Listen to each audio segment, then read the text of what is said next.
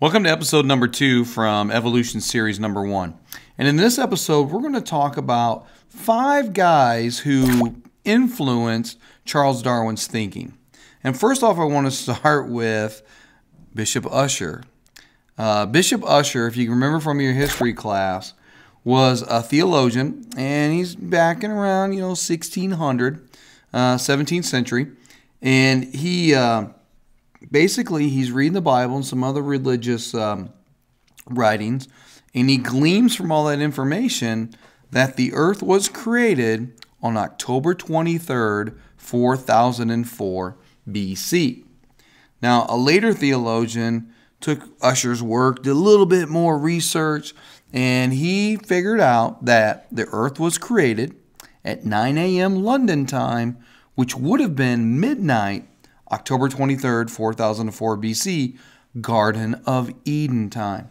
Now, this ridiculous idea was actually the accepted hypothesis during Charles Darwin's time. So at that time, the earth is maybe 5,000 to 6,000 years old at the most. All right. So the one thing that Darwin was going to have to overcome is the earth is going to have to be old enough for his process of evolution to occur. And he gets that when he comes across the work of two different geologists, James Hutton and Charles Lyell. And these are both British geologists. And it was Hutton who stated that the earth is much older than what Bishop Ussher said. In fact, the earth is millions upon millions of years old. That's a huge difference than the few thousand-year-old hypothesis from Bishop Ussher. And now the earth is going to be long enough and old enough for this mechanism of evolution to occur. Now the next guy that had a big influence was a gentleman named Lyell. And Lyell was talking about phenomena. And he said that natural phenomena such as erosion, what we would call plate tectonics at the time, he wouldn't have known about that, but that's one of the phenomena he would foot under his category. Volcanism and wind and rain, other parts of erosion. He says these phenomena have been going on for millions of years, and they have a natural cycle and pace to them. And so the phenomenon that we see today, rain, wind, ice, volcanoes, earthquakes, these same things had happened millions and millions of years ago, and they've been shaping the earth pretty much since its inception. And so Charles Darwin looks at it, he interprets their work as A, the earth is old enough for my theory of natural selection to work. B, if we have natural phenomena that has been shaping the earth geologically since its inception, then we will have natural phenomena that has been shaping how life looks like on this planet since it got here. All right, so let's move on to the next guy. This is a French guy named Jean-Baptiste Lamarck. All right, he's a French naturalist, and he actually proposes a theory of evolution. Now, the concept of having a theory of evolution is very controversial. Jean-Baptiste Lamarck had his critics, and the one problem with Lamarckian evolution is that he had the wrong mechanism, but he should be applauded for recognizing that living things will change over time.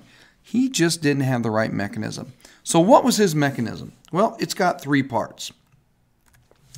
There is a tendency towards perfection.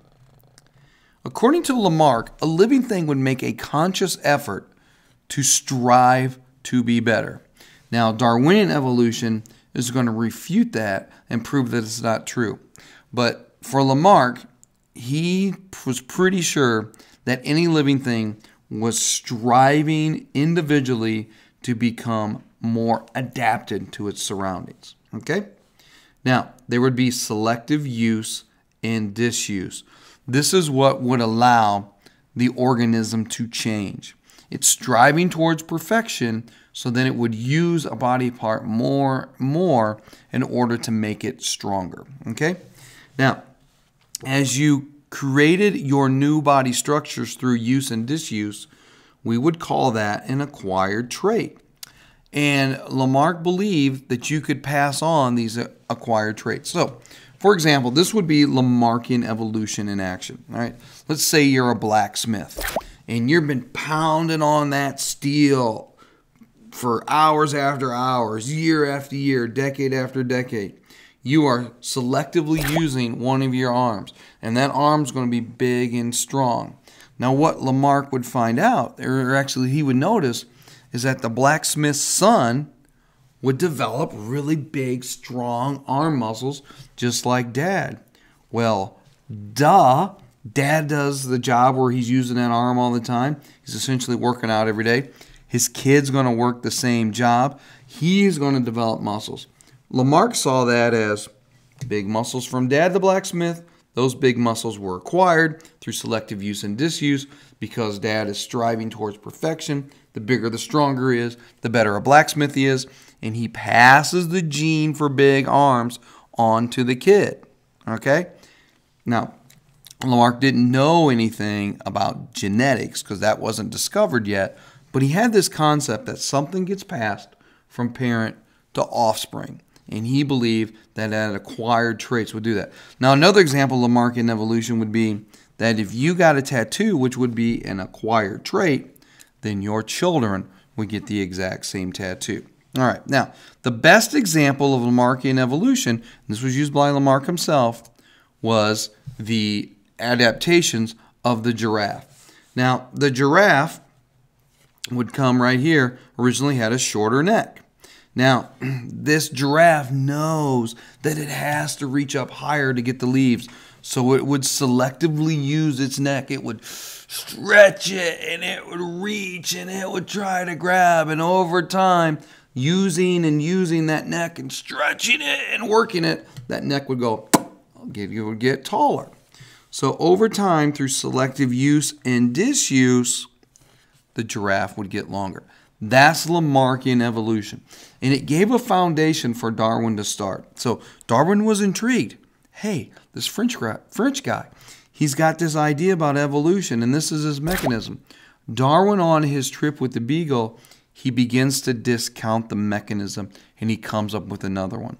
And this is science in action. We typically build on another person's work. We either corroborate that person's work or we improve upon it. And Darwin improves upon Lamarck. All right, and finally, the last guy to have a great influence upon Darwin was an economist, and his name was Thomas Malthus. So in your world history class or a geography class, you've probably talking about Malthusian economics. Well, Thomas Malthus is almost kind of a contemporary of Charles Darwin. Right? Darwin's born in 1809, and Malthus's famous essay is written in 1798. So as Darwin's growing up and he's doing his learning in his school, he's going to come across the works of Thomas Malthus. Now, Thomas Malthus in 1798, he stated, and I want you to really make a mark right here in your notes, in this paragraph, is that if the human population continued to grow unchecked, we are eventually going to run out of resources to support this. Now, Malthus thought that this would happen much sooner because 1798, you're beginning to have the flickering beginnings of the Industrial Revolution. And he can see that we're going to be able to create this vast population, but you're going to run out of food, you're going to run out of shelter, you're going to run out of jobs. He says that's going to have a problem. And we're probably going to see that in your lifetime as we go through the 21st century. So Charles Darwin, being the keen mind that he has, he's reading Malthus's work and he's like, now, if that's going to apply to human beings, there's not going to be enough resources. It's going to be hard for all of them to survive. That probably really applies to the natural world because lions and tigers and bear, oh my, they can't control their environment to the extent that humans can. So their limited resources should have a greater impact upon their lives and their lifespan.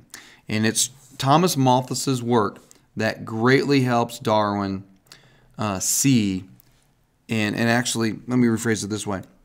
Malthus's work has a great impact upon his concept of natural selection. So when you think of survival of the fittest, you're seeing Malthusian economics in action in a scientific or biological scale. So I cannot stress enough how much Hutton and Lyell and Malthus had upon the work of Charles Darwin. In fact, as Darwin was heading out on his ship on the HMS Beagle, he's actually reading the works by Hutton and Lyell, and he's already familiar with Malthus from his previous studies. Okay, so we're going to come back to these guys as we study a little bit more in some of these other episodes. So we're going to stop right there. That's going to end this episode. So until the next time, we're going to catch you on that flippity flip side.